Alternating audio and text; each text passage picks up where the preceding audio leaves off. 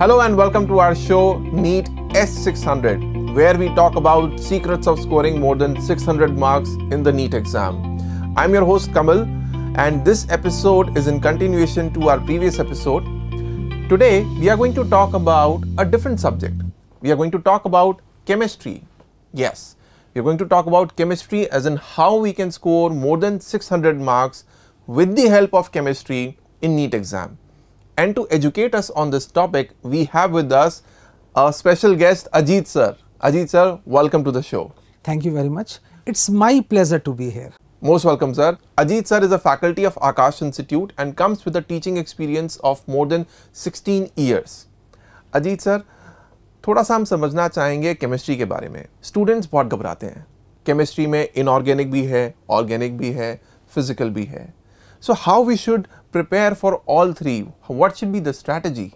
Now, physical chemistry is all about the concept-driven numericals, the formula-based numericals. No advanced mathematics is required in physical chemistry. So what I've seen over the period of time in NEET, they ask questions like this. Means just apply the formula, put the value and you get the answer. दूसरी चीज, if we talk about the organic chemistry, it's all about the reaction mechanisms. The attacking species, the reaction intermediates.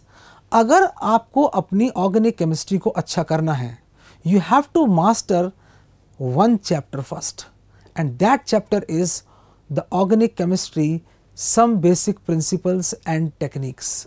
11th class का chapter जिसको हम general organic chemistry भी बोलते हैं, अगर आपने उस चैप्टर को मास्टर कर लिया, आपकी 80% प्रॉब्लम्स सॉल्व हो जाएंगी. And if we talk about the inorganic chemistry, it's all about gathering the informations, and the NCERT is enough. NCERT is like Bible of inorganic chemistry. Alright sir. Sir, generally देखा गया है कि students की preparations तो बहुत अच्छी होती है. They prepare well, but when it comes to exam, when it comes to execution, वहाँ पर कुछ कमी रह जाती है. तो एग्जाम में कैसे टाइम को मैनेज करें, एग्जाम में क्या स्ट्रैटेजी होनी चाहिए? See, it's all about the approach of the student to solve the paper. Approach ही हमें बताती है कि वो question difficult है या आसान. So it's my advice to students that attack on those questions which are easy, which you can solve within a minute. Like, which of the following is most electronegative? Just tick the correct answer, move to the next question. तो ऐसे question you will find 20 to 30 questions like this. Okay. और अगर आप पहले ही इन questions को कर लेते हैं, तो बाकी बचे हुए कुछ questions को आप easily solve कर सकते हैं बचे हुए time में. Alright, so there are 45 questions and you say that around 20 to 30 questions are just like that. Tick and move ahead. So what I want to say is, if chemistry paper starts with the question number 46, generally I have seen that student go like 46, 47, 48, 49 like this. The sequence which is given in the paper, make your own sequence.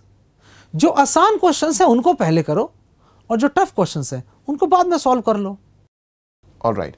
So now we would like to understand when we say chemistry, there are a couple of books in the market, right? Students prepare from NCERT. They have some reference books as well. Yes. So what do you suggest? What should be the prime book where students should have the maximum focus? That is NCERT. Okay. Now, NCERT is like a Bible, and I recommend a student to read NCERT line by line and word by word, and you should know the meaning of every line and every word. I have seen that the questions which have been asked in NEET, they are asked direct from either in-text question of NCERT or from the back exercise or from NCERT exemplar or from a paragraph of NCERT, right? So NCERT is must.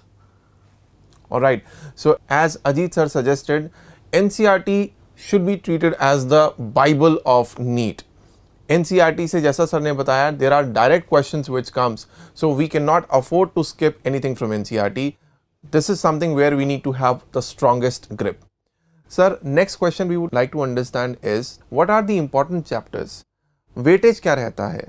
कहाँ से ज़्यादा questions expected होते हैं? कहाँ से कम questions expected होते हैं? इस पे if you can guide us. See, as such there is no blueprint of NEET, right? मतलब हम ये नहीं कह सकते कि इस साल इस चैप्टर में से तो 3 क्वेश्चन आने ही आने हैं और इस चैप्टर में से तो 2 क्वेश्चन आएंगे ही आएंगे. So it's all depend on paper setter. अब हमें घुसना है पेपर सेटर के दिमाग में, तो वो कैसे करेंगे हम? Our national academic team at Aakash has done a wonderful job. What they have done, they have analyzed the previous 10 years paper. और जिसके ऊपर सबसे ज़्यादा क्वेश्चंस आए हैं वो चैप्टर सबसे ज़्यादा इंपॉर्टेंट, राइट? तो मैं कुछ चैप्टर्स आप लोगों को बता रहा हूँ जिसके ऊपर सबसे ज़्यादा क्वेश्चंस पूछे गए हैं. Number 1 chemical bonding and the molecular structure. Number 2 equilibrium. Third chapter that is organic chemistry, some basic principle and techniques. Next chapter hydrocarbon. Next chapter that is the coordination compounds, and then P block. So these chapters are very important.